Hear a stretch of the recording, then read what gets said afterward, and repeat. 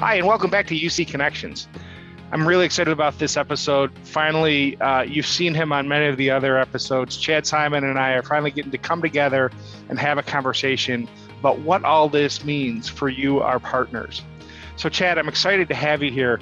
We were talking earlier about the democratization of UC. You've used that term in a couple of your blogs and some of your white papers. Can you tell me a little bit more what you mean by that?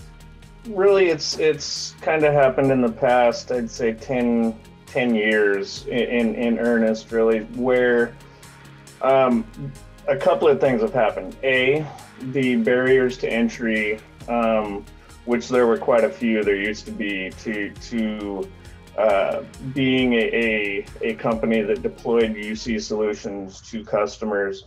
The barriers to entry were quite a few, and most of those are gone now, which are great. One of the biggest things that's gone is the cost. The barrier to entry for initial installations, especially on more complex solutions, used to be gigantic. Now, where companies such as Zoom and 8x8 and Ring Central, they have the infrastructure there already. It's not an investment that needs to be made. Another area where the barriers to entry have been removed and made it much easier for resellers and our partners to adapt to new platforms is the area of technical ability, right?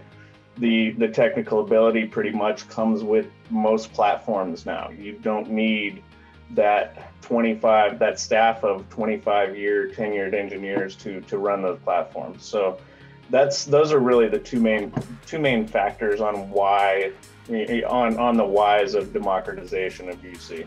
In some ways, it almost sounds like you're saying that many of our partners who dabbled in kind of the UC endpoint world, maybe worked in the video conferencing world, it sounds like you're saying they could actually do a lot more with very little type of upfront investment. Is that accurate?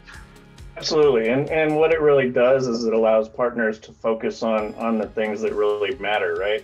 Instead of worrying about do my technicians have up-to-date certifications, do my PMs have up-to-date certs on their method of product or project management.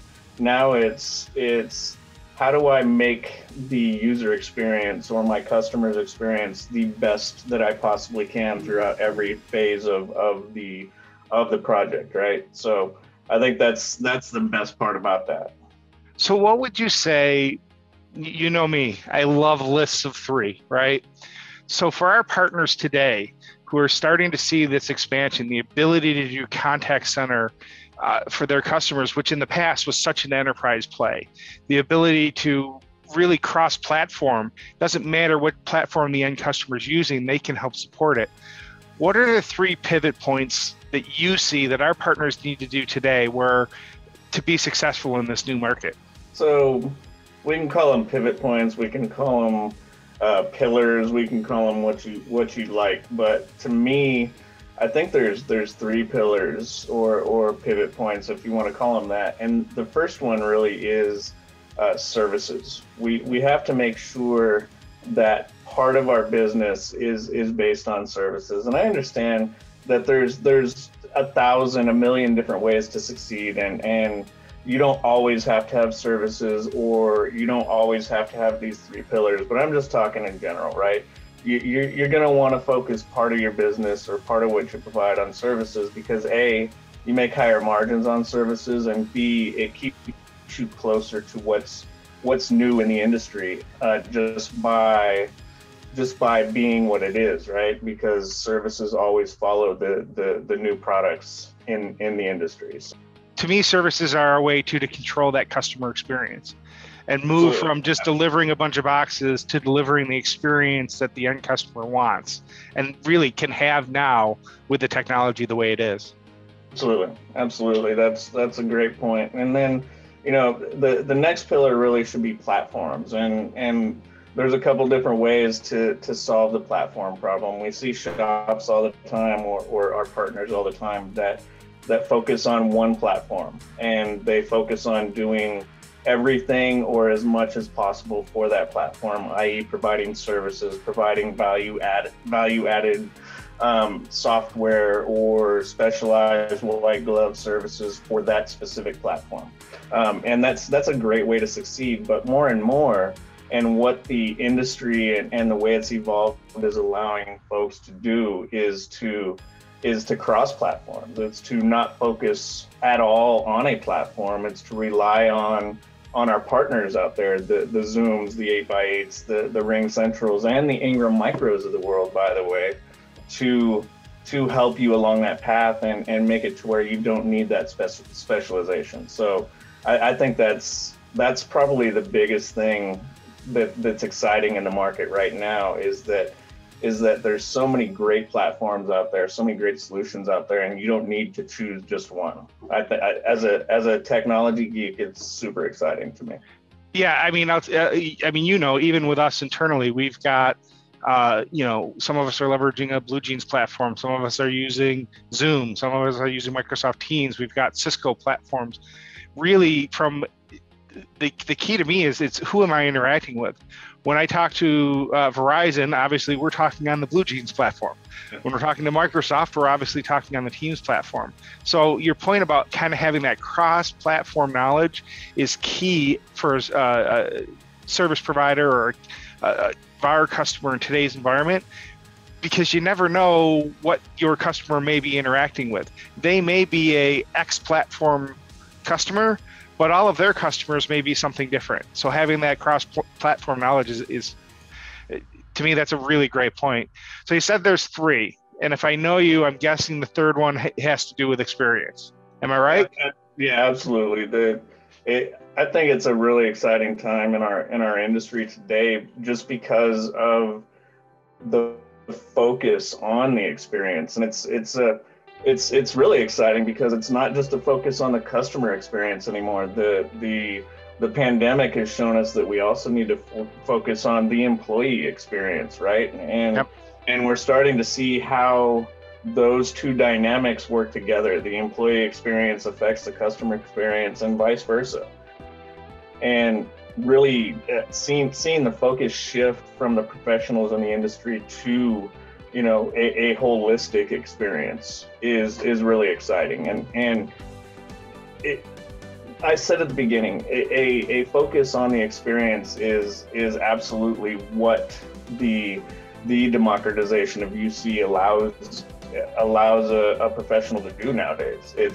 It's taken almost all of the tactical chores off of your desk and allowed you to focus on what really matters, which is, as we've seen, the customer experience, the employee experience, the holistic experience. So I think those are definitely the three things that partners who are concerned or who want to grow in the future should definitely place a high level of focus on each of those three pillars. No, that's great. I mean, you're absolutely right. The cool thing about partnering with Ingram Micro is we have the ability to help you in any of those areas, whether it's learning how to use the platforms, selling the platforms, installing them, supporting them, whether it's delivering those professional services and helping that enablement, because enablement is key, or creating that out-of-the-box experience that you get with an Apple iPhone or a Samsung Galaxy, where you're up and running very quickly and the end customer experience is fantastic. Contact your Ingram Micro salesperson and talk to them about how our UC team can help you in those areas. Chad, let me say, it's about time we finally got to do a video together. I'm so glad we had a chance to have this chat, and I look forward to talking to you soon and catching your next video as well.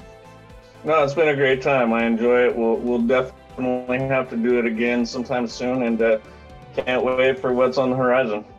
Absolutely. Thanks. Hi, everyone. Justine Watson, Distribution Channel Account Manager at Poly, and I'm here to talk to you about a really exciting new Poly headset, the Voyager Focus 2. It's a new product that's launching on May 11th, and I'm going to give you a little sneak preview of what it's all about. So here's the box that it comes in. Open it up. Check out what's in it. The headset, the charging stand, all the cables that you need, and a nice little quick start guide. So when you take everything out of the box, what's really cool is that it's very simple to set up and use. So you've got the headset and you've got the charging stand. And this charging stand is hooks into your PC via USB. So what's really cool about this new Voyager Focus 2 is that it's super comfortable. So you can wear it all day long. It also has an indicator built into the ear so that people can see when you're actively on a call. It's got active noise canceling so that background noise is not going to disturb me when I'm trying to focus on my meeting. And it's also got really cool poly acoustic fence technology built into the boom so that all the background noise isn't going to be heard by anybody else that's joining my meeting that's not here. So again, you've got the headset, you've got the charging stand, you throw it in the charging stand and it charges. This is the Voyager Focus 2 UC with stand. There is a separate version, which is the Voyager Focus 2 UC, and it does not come with the stand.